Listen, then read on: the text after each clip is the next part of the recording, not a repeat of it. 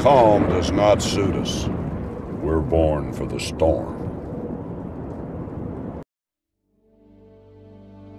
I went to Parris Island in 1942. It was an honor for me to fight for my country. What gets me, now in high schools, 10 years from now, these kids going through school won't even know anything about our background.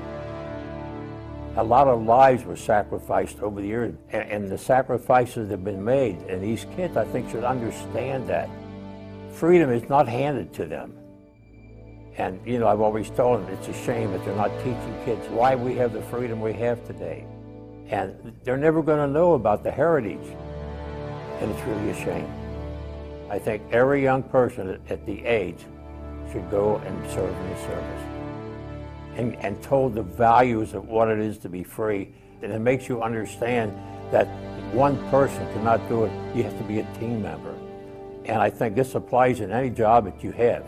You are part of a team. You're not an individual. It builds character.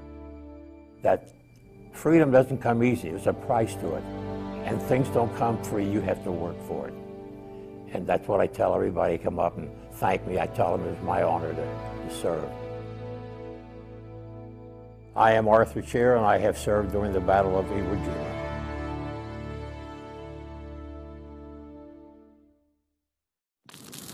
Fate whispers to the warrior, you cannot withstand the storm.